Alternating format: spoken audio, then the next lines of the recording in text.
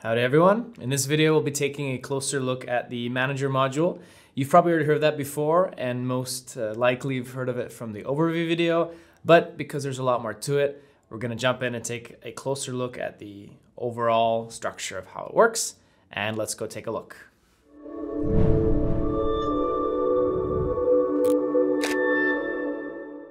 All right, so let's start off with some of the core parts, like the main section here on the left, called the Navigator. All the files on your computer or whatever's connected to your computer can be found here in this Navigator. When you need to browse or search for folders or drives, you'll find them here in this PC. So when I open this PC, notice that we can see all the contents of my computer. For example, I can see that I have a memory card connected to my computer that I named Lumix. And when I open it, I can see all of its contents right here in the middle. If you want to save photos from a memory card to your computer, it's best to use the import function. Of course, you don't have to use this import function. You can always drag and drop the photos from your memory card like usual, but then you have to create a new folder, name it, etc. So importing actually helps a lot more by automatically sorting your photos based on basic information like the date it was taken, for example. And this is a great way to increase your workflow and organization at the same time. And speaking of organization, I definitely recommend using the catalog, which is here in the top left corner. If we add folders to the catalog, the photos we'll be working with will load much faster. And if we're going to be working with RAW files, which I assume you will, these equate to large amounts of data, so you're going to save yourself a lot of time thanks to the preloading made possible by the catalog. All right, moving to the middle of the program. We've got thumbnails here for the photos that we have from the folder that we've selected in the Navigator. And you can also show a map in the browser by going here to see where the photo was taken. Of course, for this to work, we'll need to have the location added. And the location can either be automatically added by your camera, or you can do it here in Zoner manually, which I'll show you in just a moment. Next, if I double click to open one of the photos, it'll enlarge it for a larger preview. And also below, the film strip appears here at the bottom of the screen. And I can browse through the photos in the film strip to see them in a larger format here in the preview. Notice the button with an arrow that's all the way to the right over here on the top right.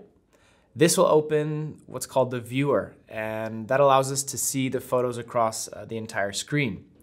And we can also access the viewer by hitting the F3 key. Now, Zoner Photo Studio X is full of keyboard shortcuts, and I really recommend that you use them. So learn them and use them. It'll save you a lot of time. You can also play slideshows in the viewer, adjust the slideshow settings, how long, for example, the intervals are between the photos, and so forth. Another nice feature is that you can customize how the preview displays various information. Click here to completely customize the appearance of your previews.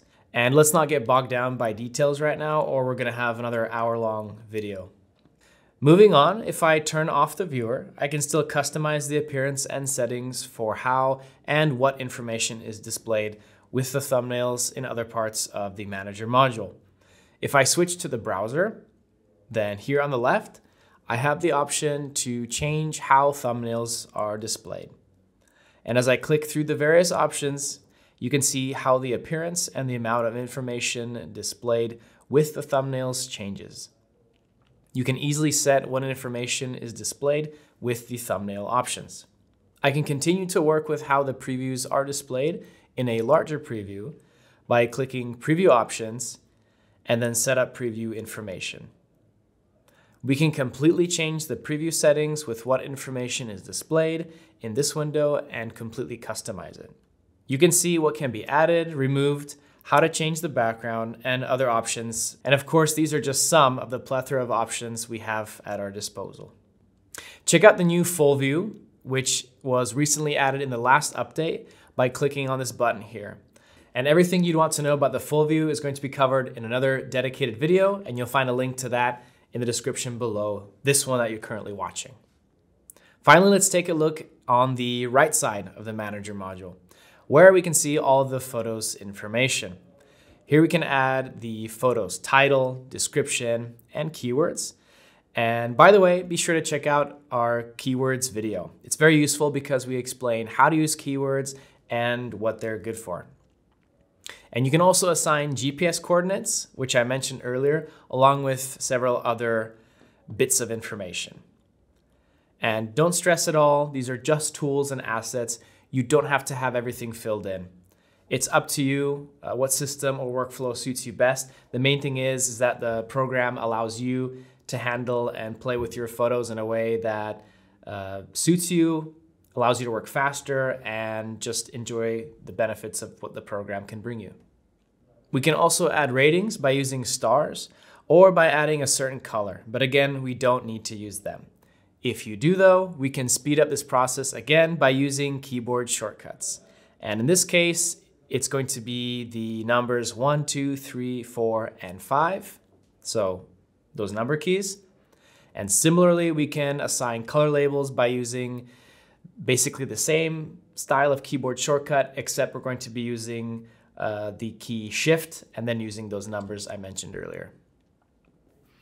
Or we can do things manually and add the ratings right here in the photo by just clicking the number of stars or choosing the color.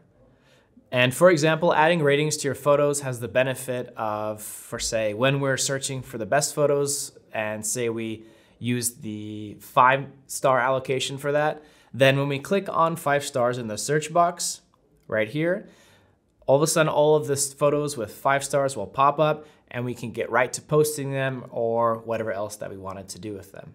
If I go back to the right side panel, I have the export option here, which is an important function, but we'll talk more about that in its own video on this channel. And I definitely recommend watching that video because it goes into much more detail. And I probably don't need to explain the share button for sharing on social media. It's just that. You click on that right here and you can share photos directly from ZPSX to Facebook, Twitter, etc. Now below export, you'll also find very quick tools like those for rotating your image or the quick fix function.